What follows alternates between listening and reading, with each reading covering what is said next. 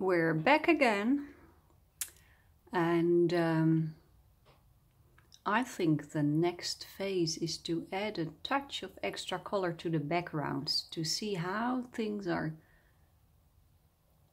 working out. And I'm starting over here. I was looking at a couple of pictures that I took from this painting. It always helps me a lot looking at pictures, because that gives you a slightly different perspective, and many times it becomes clear instantly what needs to be done. And in this case I felt like a little bit of raw umber would be great here in the background. Now that I am further in the process of painting, my palette has become quite clear. So I have more browns. I have a burnt umber, I have a warm sepia, I can show you here. But I use this raw umber in the bells here, and that is the reason that I will stick to the raw umber a little longer, maybe even till the end of the finishing, because that will pull the painting together. As soon as I start using too many colors, this drawing will fall apart, or that could happen. So I stick to the raw umber. I have 3 Pentel water brushes, and this is the largest one. It's a very, very big one. And I'm going to test whether this is working or not. So I'm adding water first. Most of the time I prefer finer brushes, but sometimes a larger one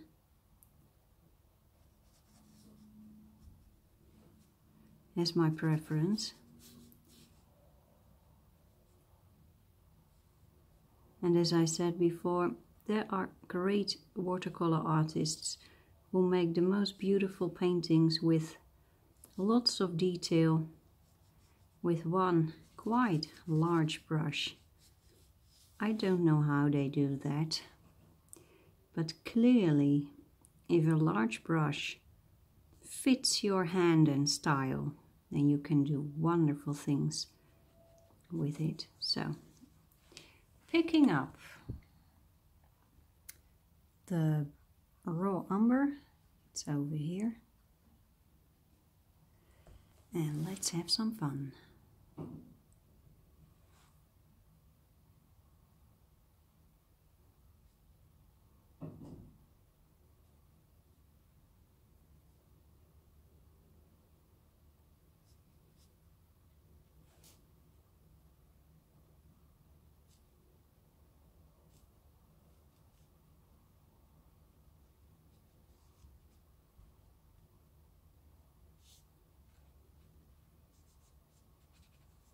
So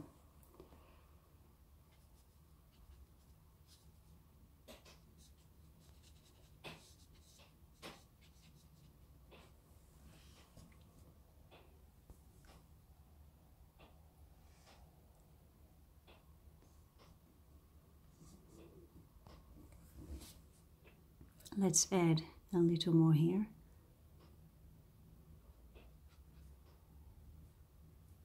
Christmas holidays are not over yet. Today it is Thursday the 8th of December, and yesterday we had a great third Christmas Day dinner.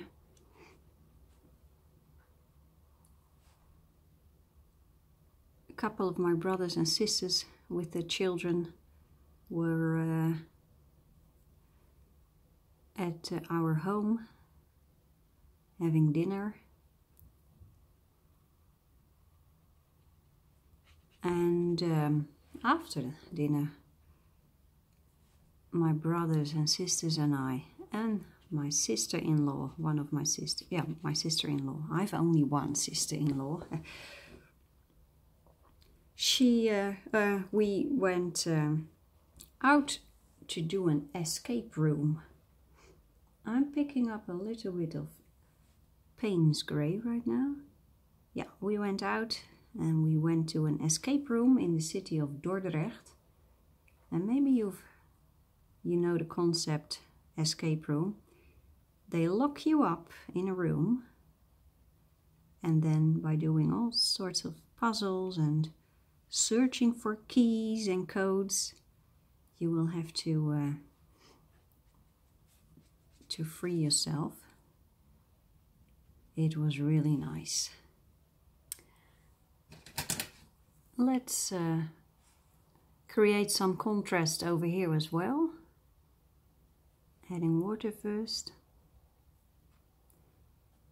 So we were with this group of 6 people, and we had 1 hour to escape from the room. And thank goodness we escaped in time.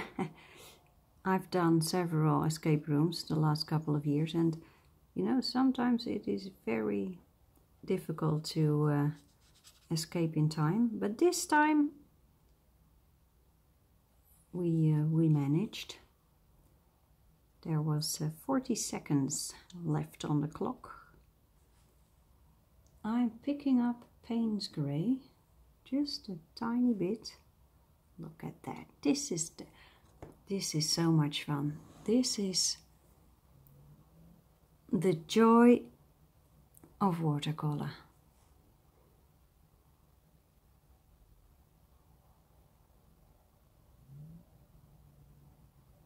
There's a lot of water here.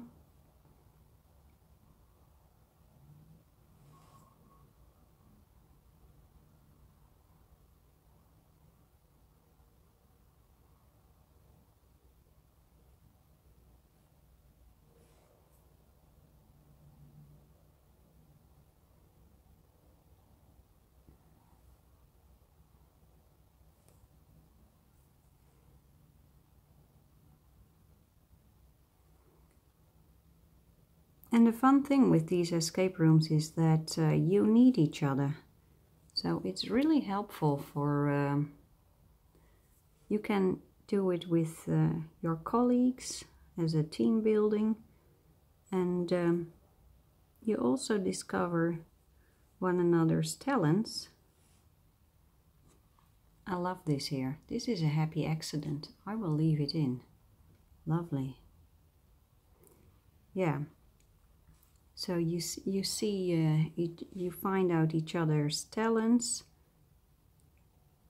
So it turned out one of my sisters, she can calculate this so fast. You know, when you go into a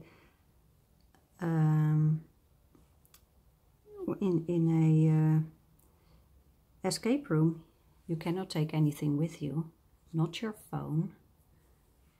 No calculator. And we had to do some calculations. Quite large numbers, multiplying. And I hadn't started yet, and my sister already knew the answer. Goodness gracious. I never knew she was so good at this. We call it hoofdrekenen in Dutch. Head calculating. Look at that. This looks just gorgeous.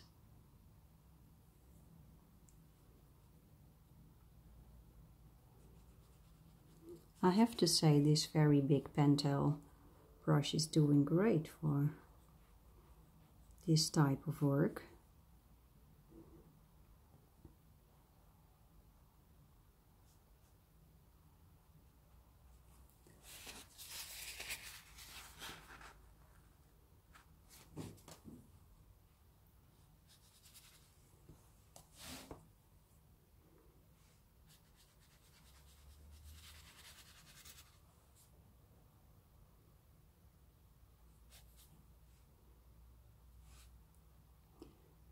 want to thank you for still being around and joining me in this painting process. You know, it takes a lot of time, and I'm showing you everything. Now I'm going to put in a touch of phthalo green light.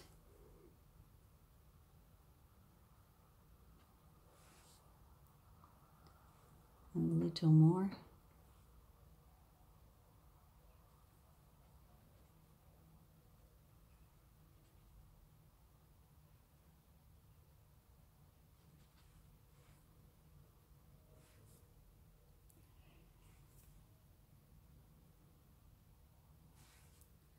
I can imagine that for many people these video series are too slow, but you know, I'm showing you reality. This is how it works. There's a hair over here. I want to get rid of it, but well. And a little more of raw umber.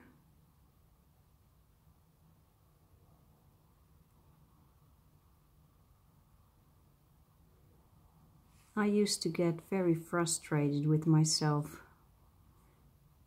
when I wanted to make art, because in my mind I had to be finished fast. And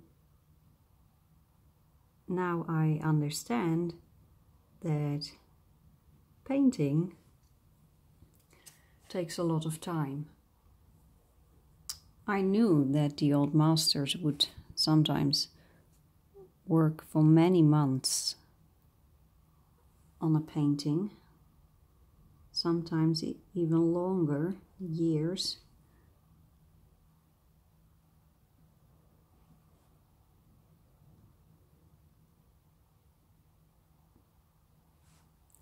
But for some reason I still thought I needed to be fast.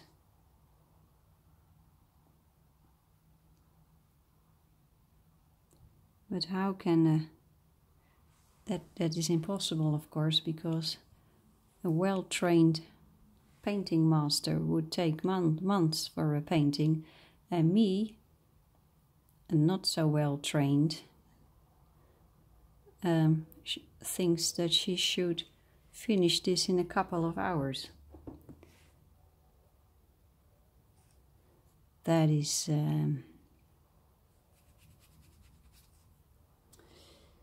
what the psychologists say an irrational thought. It is complete nonsense. So,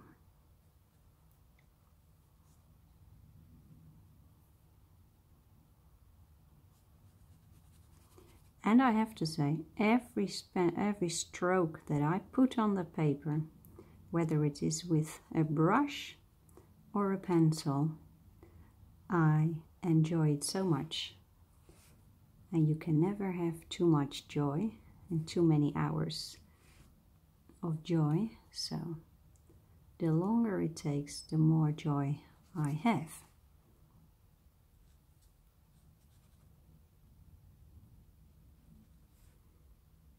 Now I feel I need a touch of red here.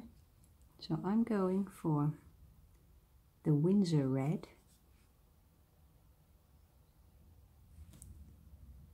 Picking up a little more.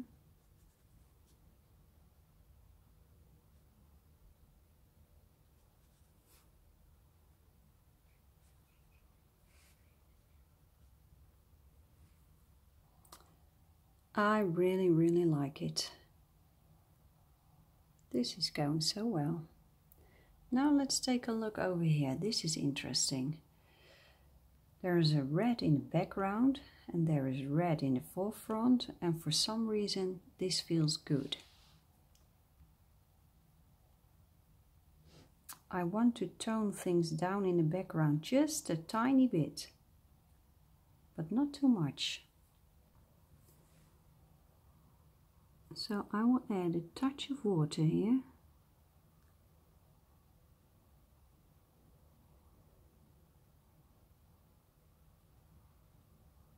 And then a tiny bit of raw umber. just a touch.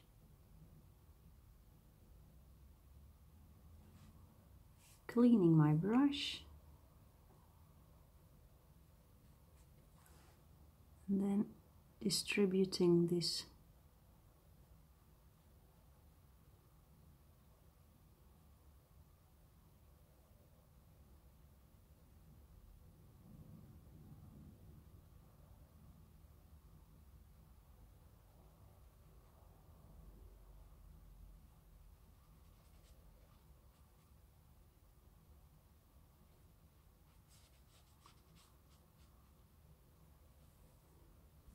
I really like that. It's a very subtle change, but it works. So, tiny bit extra.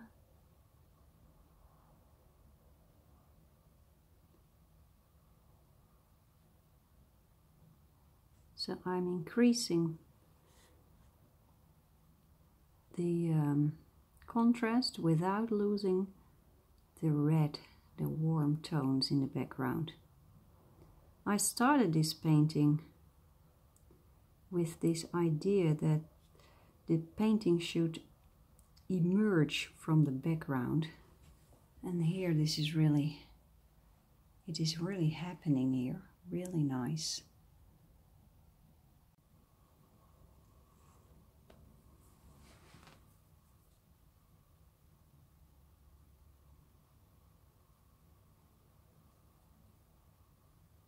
I think I will add a touch of Payne's Grey here.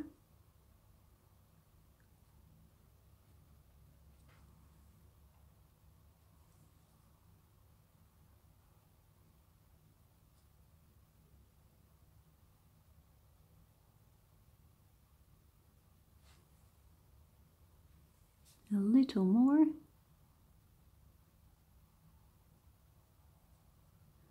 That is just great.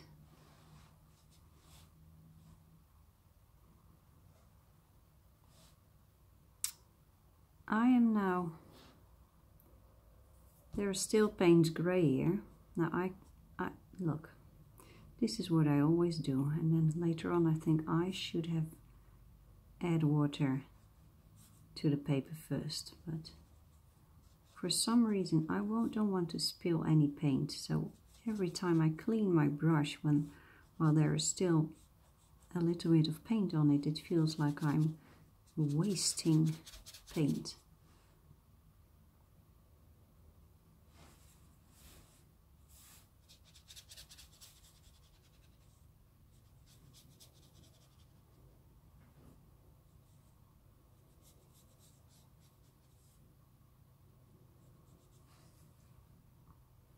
Here is the green, just a touch of that light green here.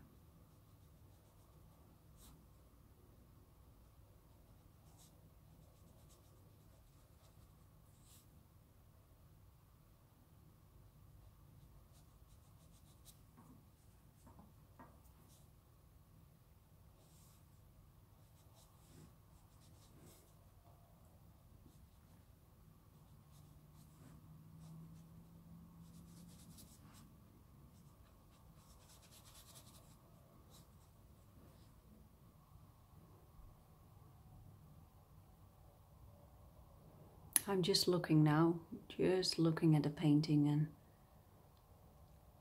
trying to determine how to proceed. I'm going to continue over here.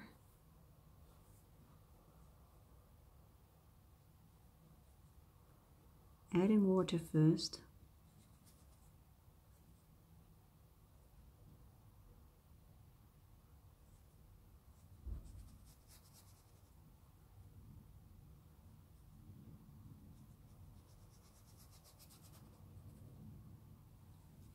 And a little bit of the Payne's Grey here. These concentrated paints in the pans are sometimes so dark that you cannot tell what kind of color it is.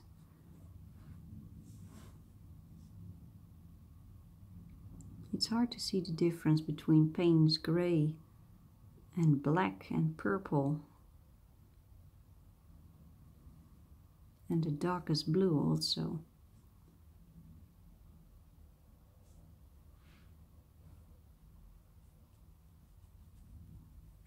Now I'm going to pick up a touch of Winsor red. Let's see what happens. Mixing right on the wet paper.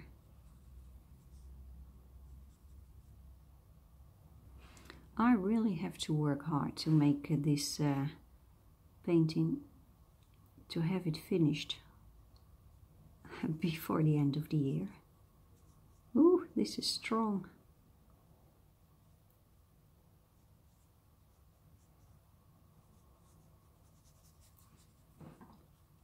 But this is part of experimenting, trying new things.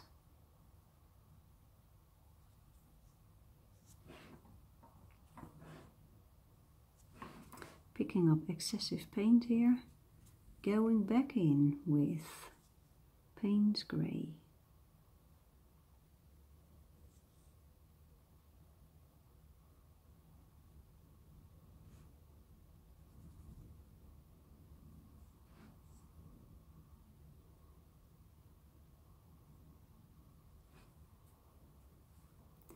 I hope you have a good quality watercolor paper, because that makes all the difference when you start out with watercolor.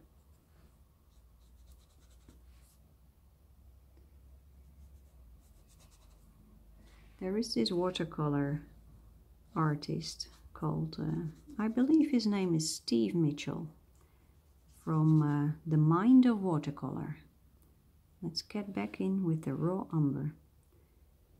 And somewhere in one of his videos he's explaining that if you are starting out with watercolor, then the most important thing is the quality of the paper. And he is so right. I've tested it myself. I always had the best results on the Hahnemühle Quattro paper, this paper that I'm using right now. And I've tried good quality, but not as good as this one, and I could not get similar results. And the more experience you gain, the less important it becomes. But as long as you are not very experienced, then it is very important to have a good quality paper. I want to add a touch of extra blue here, and I believe we had phthalo blue. Let's add in a touch of phthalo blue, and then maybe later I can tone this down if necessary with a touch of Payne's Grey.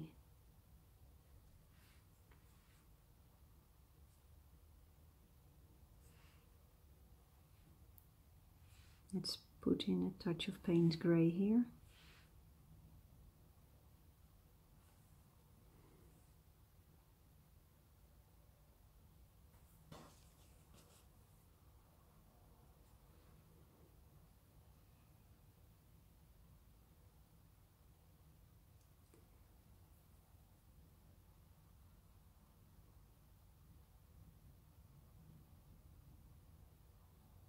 I'm really looking forward to springtime, guys. Do you see this? That white line? Happy accident, yes. Here, let's have some chocolate. And I have a glass of Coca-Cola with me. What a difference. Yesterday I had the juice, And today I have the opposite. Well,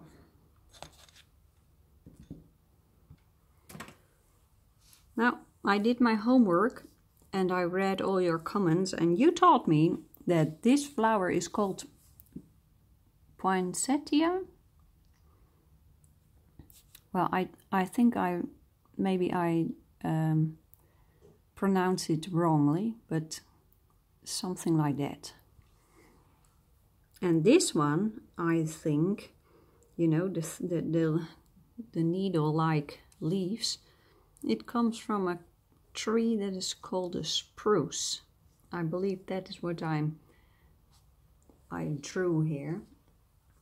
And that is the Christmas tree, right? If I'm saying things that aren't true, please write it down in a comment. I really appreciate you helping me to gain a larger vocabulary and improving my English. My mother keeps telling me that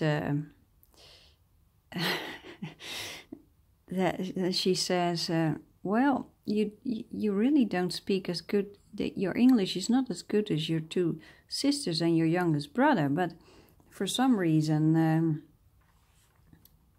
people like listening to you. Goodness gracious. Well,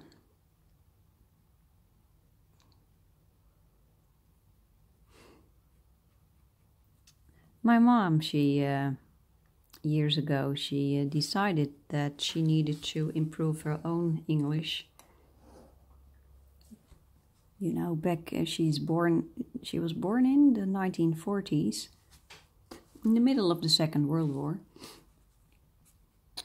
And in the 1950s, in the middle of the 1950s, English class was not that impressive here in the Netherlands. And, you know, here I have a touch of the Windsor red.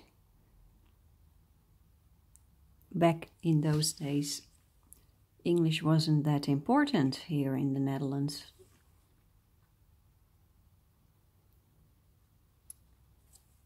So,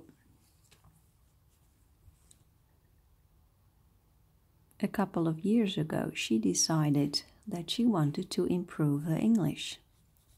I think it's about 10 years ago or even longer. And she did a great job, I have to say. She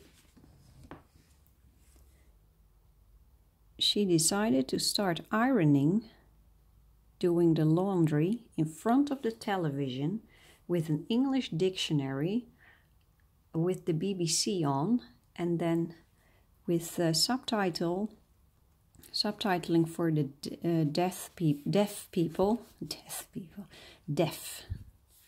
They're not dead, they can't hear. For deaf people, so she could listen and read and search in her dictionary. And her English has improved tremendously. It's very impressive.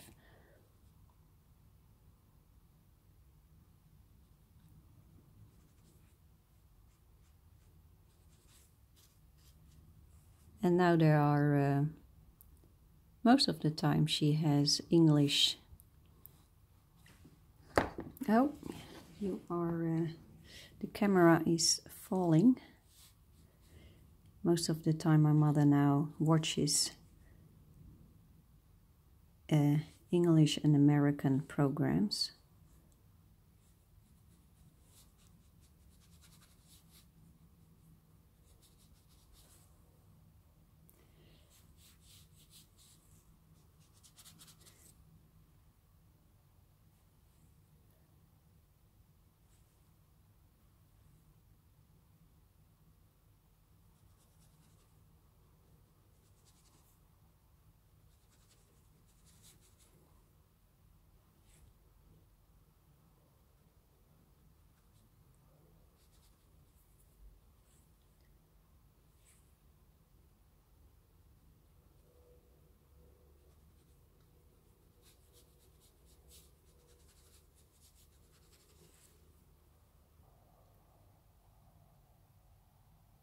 Yeah, this looks good, really good.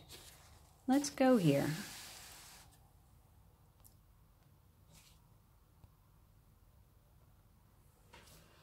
Let's see.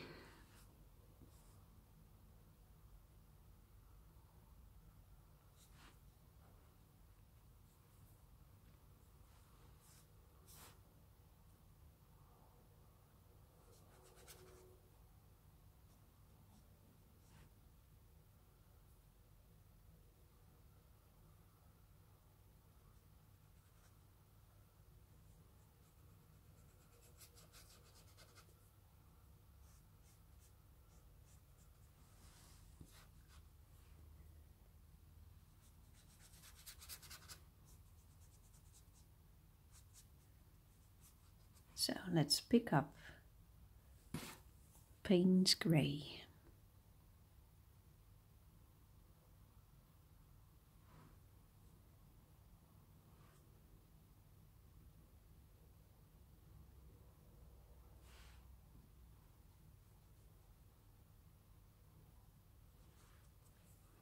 And raw umber.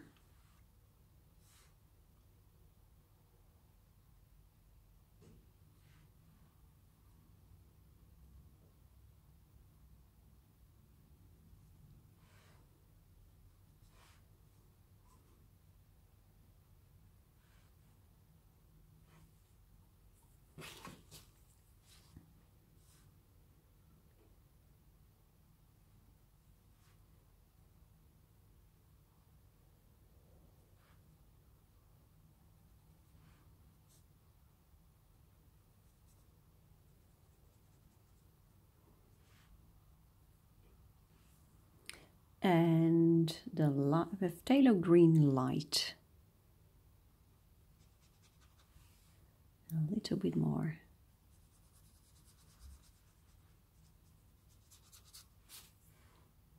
Adding extra water over here.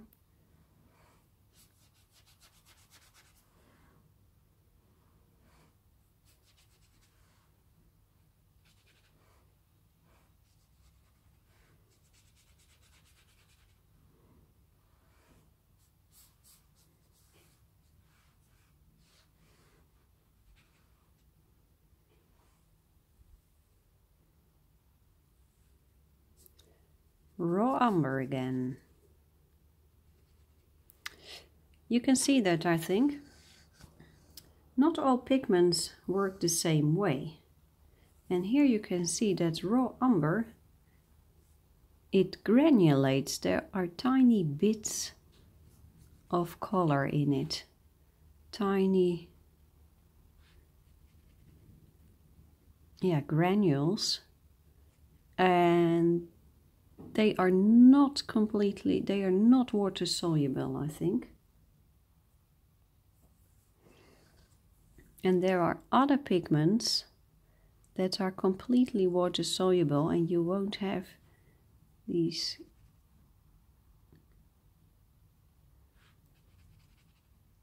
tiny granules.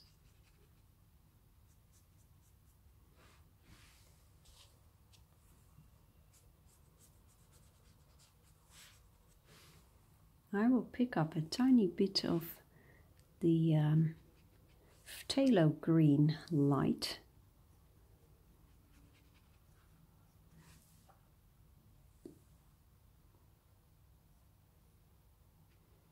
I love this color, very bright green, love it. I'm really looking forward to spring, to see everything burst into bloom again.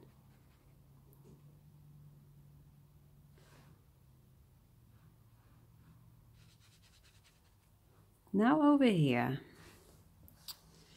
let's see, I want to add more contrast. I believe I should use a touch of blue here. Let's give it a try. Phthalo blue.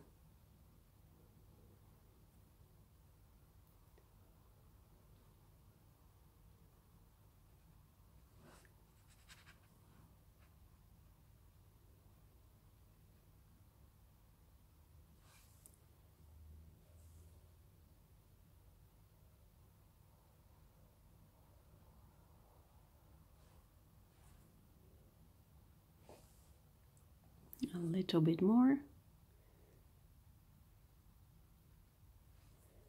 You can immediately see that if the paper is not wet, the paint behaves completely different.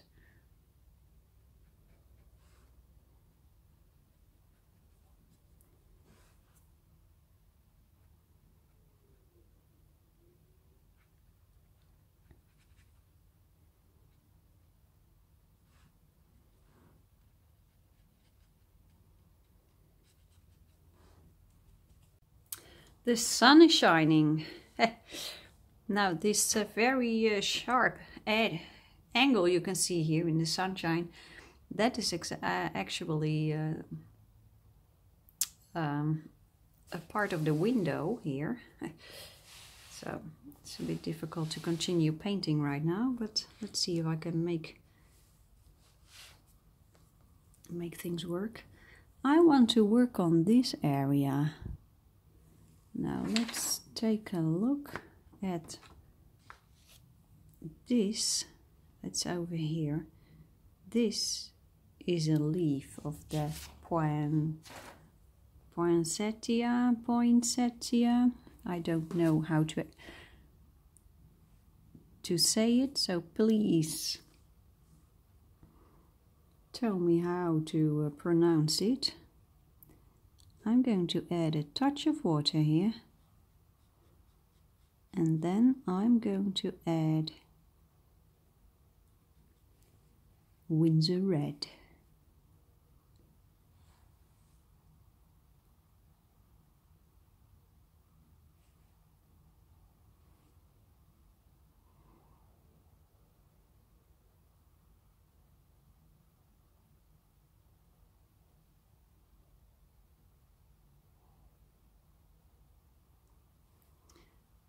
So let it dry.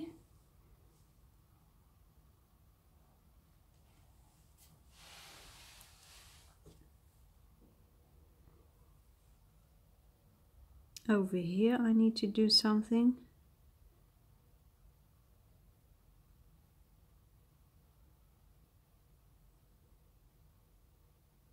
Let's add some blue first. So I stick with the phthalo blue. I'm not going to use any other blue. Maybe later, but I don't think so. And a touch of Payne's grey. Need a little more.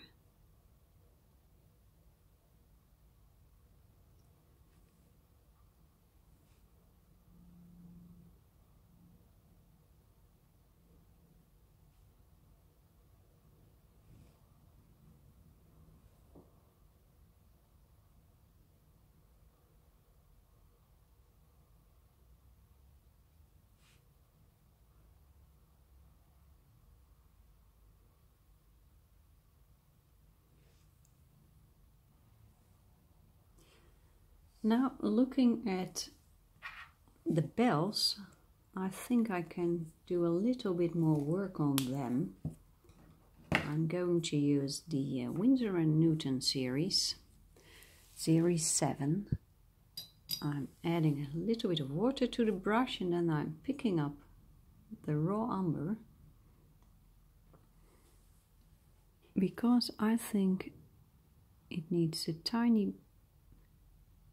bit stronger look.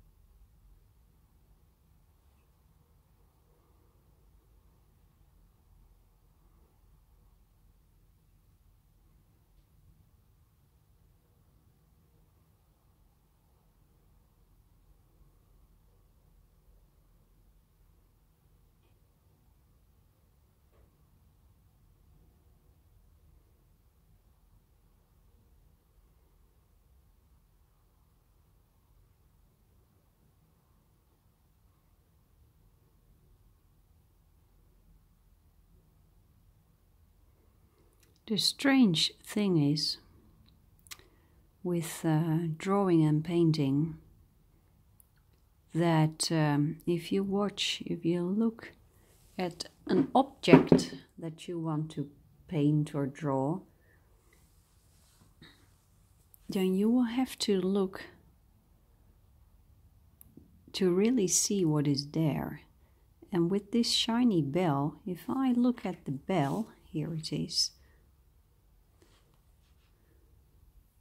my mind keeps telling me you are seeing light colors because the bell has a light color.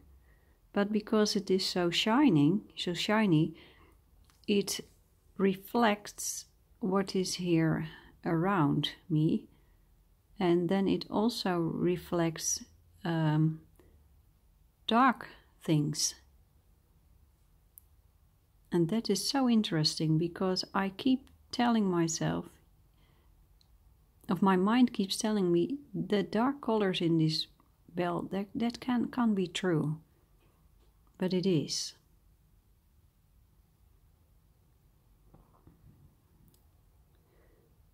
So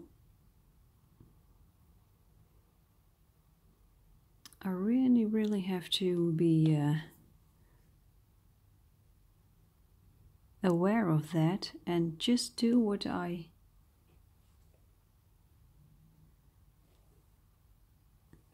see and not do what I know. I know the bell is light colored,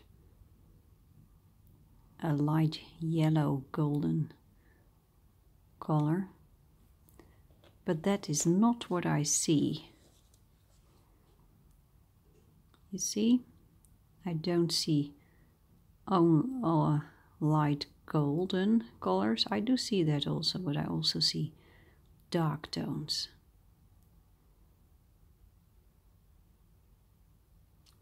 That is so important.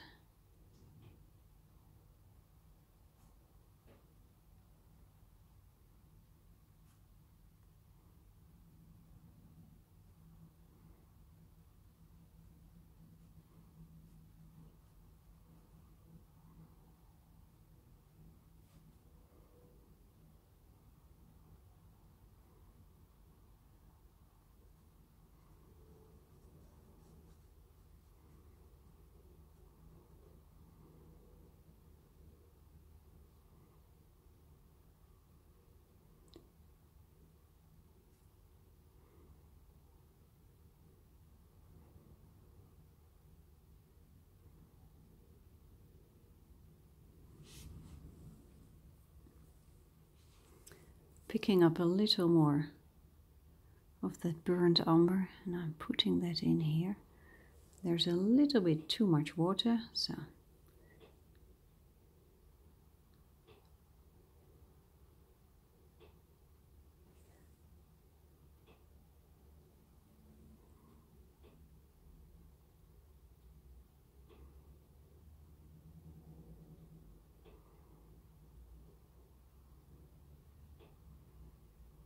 this is sheer joy. I wish you could feel how this brush is just so smoothly touching the paper with this paint coming out. So much joy.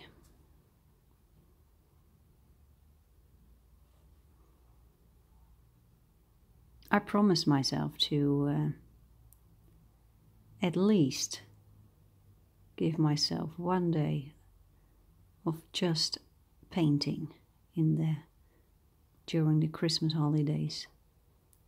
It hasn't happened yet. We have been too busy with all very nice things. Family, parties, also doing some stuff in and around the house, you know. Needs to be done also, even during the holidays.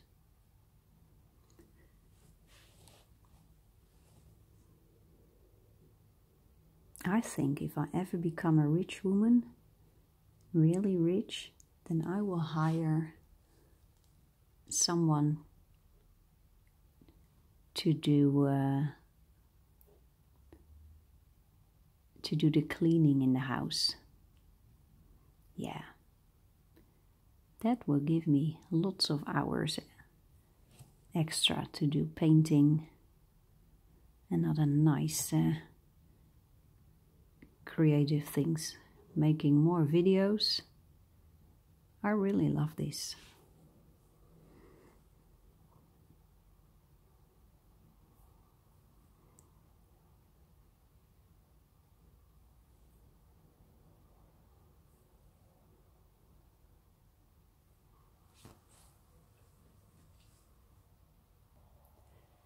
So let's take a step back. This is really, really nice. Okay,